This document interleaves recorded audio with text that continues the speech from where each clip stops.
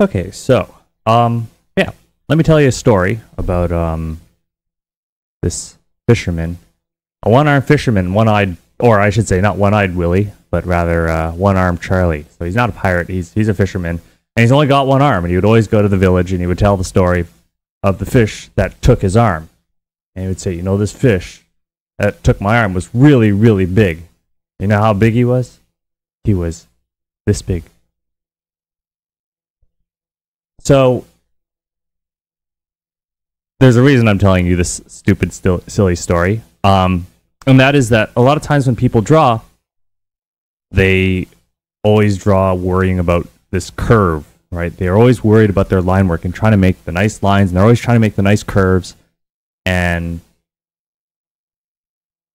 the problem is that when you're worrying about a curve, this is only one side of the shape. They are pulling a one-armed Charlie by just worrying and focusing about just that one side of the object, that really you need to worry about both sides. So the thing is that when you're drawing both sides, when you do this thing with your hand and you draw, you hold both hands in front of you, you sense a presence between your two hands. You know, you say, you know, her tits were this big. You know, that like the fish was this big. This is not enough. You need the two hands. The two hands don't, like, the one hand is just not enough. So there's this presence that you're describing.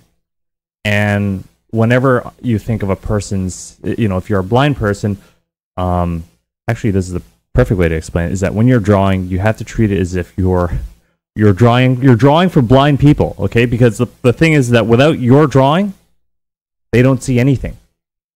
And so they are blind to your ideas, and you have to make your ideas seen to people. You need to make your ideas visible to them. They're blind to your ideas, and so you have to describe to them the presence that is in your head, the idea. So, you know, how, if you're thinking of someone's head, you know, how big is that head? What's the presence? You have to describe that presence, that physical presence. That's what drawing is for. Drawing is, or that's, you know, art is articulation. Art is the articulation of ideas, where we don't have telepathy. You can't bring it over to other people, so we need to draw it out for them. We need to describe it. So let's say we have a presence like this. So this looks like kind of like a roll of duct tape, and you know, I'm now describing this presence to you. You know, you can look at it, pictures worth a zillion words, and you instantly have an idea of the presence. And I was saying earlier how it doesn't really matter what kind of curves you're using, because I can draw, you know, using just straight curves like that. I can do this as well. This is why I say the curves don't matter, right? People are always focusing and trying to make those perfect curves. These are just like in of themselves, they're just crappy little lines. They're crappy little lines, hastily drawn, and they still describe the form pretty well. And I could draw it in other ways. I could do it with scribbles, crappy little scribbles. In fact, these kind of maybe do a slightly, look, these fill in a lot more detail, but they still describe the same presence. The thing I'm trying to say is the presence isn't changing. Only the execution is changing, but the presence stays the same. It's the same object that I'm describing. We do it again like this. Oh. So even this is just, again, it's still the same presence, but you can kind of get the feeling that you've got this wire extrusion that forms this roll of duct tape. All three of these methods, very different. The presence that is being described is the same. Your lines, your curves, how nice, you know, these are wobbly lines. Doesn't matter. Doesn't matter. You need to stop worrying about how good your control of this is. I mean, you know, up to a point. You need to worry about it to the point where you don't have to worry about it anymore.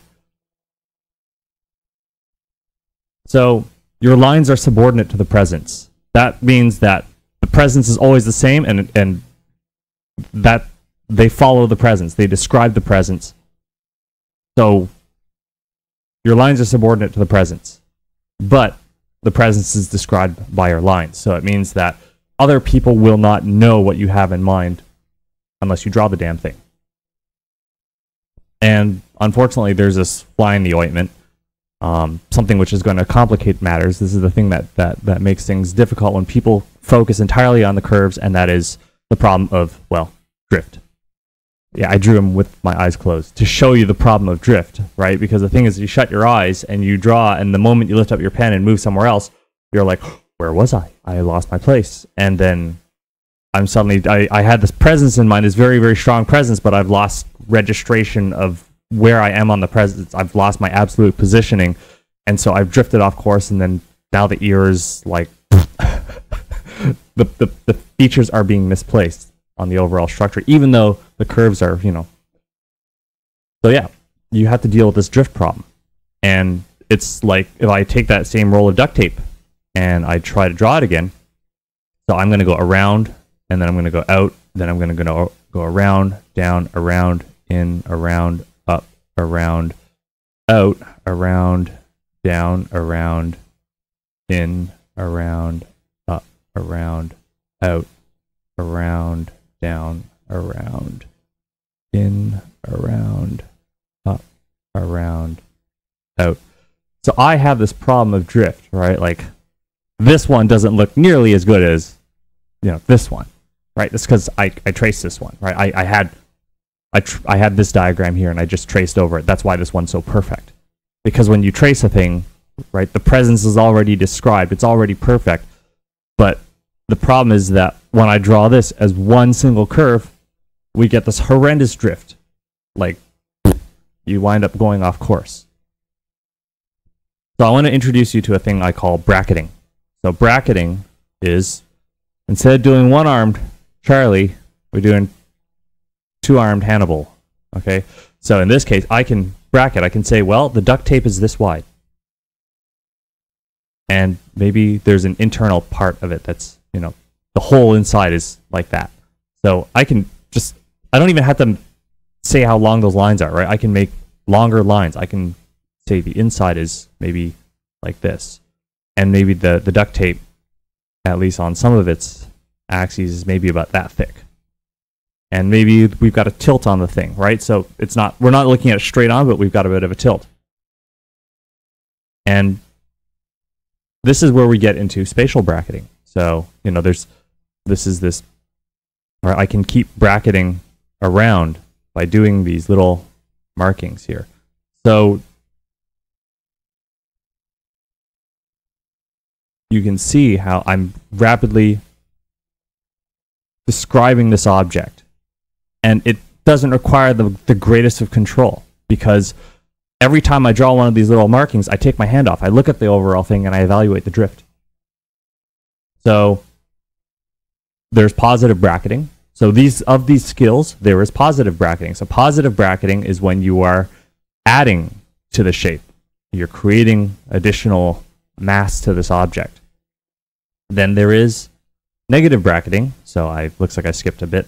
So if I have negative bracketing, what that is where I might bracket off a whole object like this, and then decide to cut into it. And then now it's negative. So I've created concavity into this. Then we have spatial bracketing. So spatial bracketing is the use of this distance thing, right? Trying to make it so that you use shorter lines and you space things out to make it feel as if some lines are closer than others, or if the lines are maybe coming towards the camera, like that. So there's two ways to do this. This is what I call laminar bracketing, or laminar flow bracketing, and then you've got cross. This is cross bracketing. So you've got cross and laminar, two ways to go about doing it. Then there's volumetric description. The volumetric description is, let's say if I look at a cylinder. Right, so right now, this thing it looks still kind of flat. But what I can do is I can look at the cross section of this cylinder, and I can find correlating points. So if I look at the two center points, I will correlate those two center points, or I can correlate these two edges, those two edges. And all I'm going to do is I'm just going to keep filling the cylinder by using the same technique, gradually filling it up with sticks. Just a big bundle of sticks. I love drawing great bundles of sticks. There's nothing I enjoy more than drawing large bundles of sticks, right? So you can do a volumetric description. It's like drawing a bundle of toothpicks or a bundle of sticks. Then there's arc segmentation. So arc segmentation is we can draw a segment of an arc. So your lines can be curved. They don't have to be straight lines. So I can draw arc segments and use these to draw the roll of duct tape. And this is just another form. This is just laminar flow bracketing with curvature in the lines. Works great. We use some. Now I can describe like this. This is probably faster, or I can do cross form. So actually, this is the laminar, whereas the other lines were the cross form. And then you can see how I'm purposefully curving this. Just hatching, right? Using arc segments. So that's all. Now go away and draw. No, seriously, go away. Go away.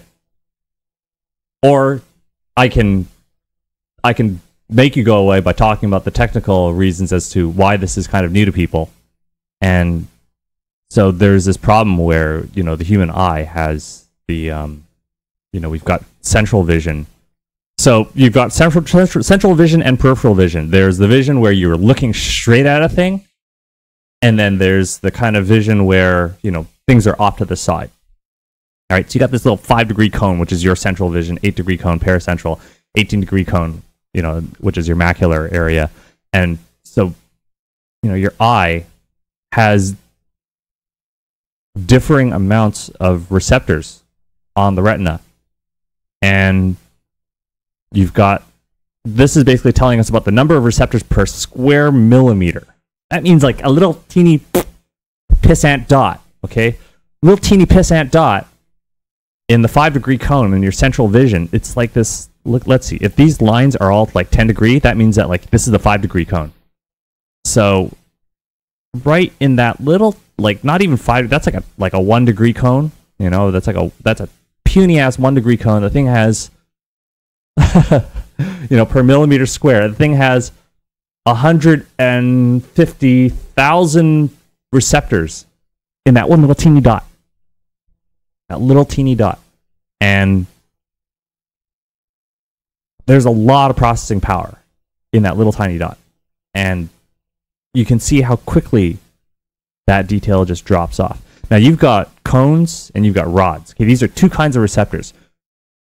Cone receptors sense color and they're used to sense detail. In fact, you can see off to the side, there's hardly anything here. Okay, maybe that's 20,000. That means that's, okay, so that's 10,000. That's like 5,000. You got 5,000 on the outer per millimeter square. Okay, you got way more, way more, like exponentially more in the center. And one thing about cones is that they are daytime vision only. Bright light, color vision. Nighttime, you use rod sensors. And rod receptors are good at night vision, but you'll notice that the rod receptors drop off in that central vision. This is why when it's really, really, late at night, it's really dark, and your eyes have adjusted to the dark, don't look directly at things. Because if you look directly at them, you're going to bathe them in the awe and magnificence of your cones, which can't see jack shit in the middle of night. Okay? So you actually, if you want to see something pretty clearly, you're going to have to stare maybe, look at that, about 20 degrees. You're going to have to stare about 20 degrees off to the side so that that ring of cones, the ring of rods, which can really, really sense things well in the night, can see the object. So you're going to have to kind of disobey your instincts to look directly at things. You're going to have to look 20 degrees off to the side to pick up things in the dark, which is great because it's like, whenever they have the horror movies and the predator can see in the dark and the predator is lurking at you in the darkness and he's going to attack you, and the first thing you do is you look at him and what happens? He disappears. That's not great. So always look 20 degrees off to the side, okay? then you can see what's going to kill you and maybe dodge it. So the thing is that there's a lot of this processing power which is devoted to the central vision. Just scads, enormous amounts of conic vision is devoted to the central vision. And the problem is that when people draw curves, they focus right on the little pen point. They're not looking at the big picture. They're looking at where that little thing is, right? They're always worrying about that little curve that they're trying to draw. And what happens is it's like, well, these receptors consume a certain amount of optic bandwidth of your visual cortex. Okay, your brain, the graphics card in your brain, okay, unfortunately, it can only deal with so much at a time. And I don't think we're quite able to handle the fine detail in the middle. If we focus and we really put our attention on that fine detail in the middle, I don't think our brains really handle that so well. What happens is that it comes kind of at a price. We start staring and reading things off in the distance, and all of a sudden, we just forget about the rods. Fuck the rods. We don't care about them. We just don't pay attention to the rods, and we lose our overall picture. But we can still read things far away.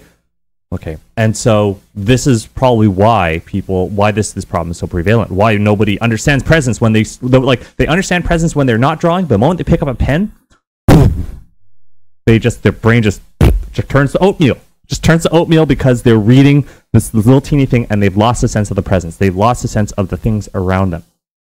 But that's my theory as to why this is happening. I think somebody would probably have to wire some electrodes inside somebody's brain and measure the activity of their brain, and then get them to focus on little things off in the distance or like small things and get them to read stuff. And then also try to get them to defocus their eyes and then try to get an overall picture of a thing and measure the activities. But until some scientist actually comes along and studies this kind of thing, I don't know. This is all just pure conjecture. Okay, now really, seriously, go away. Go away. Go away. Go. Where's the stop button? Go. Yes. Where? Stop. Where's the... I've lost my mouse cursor. All right, go away.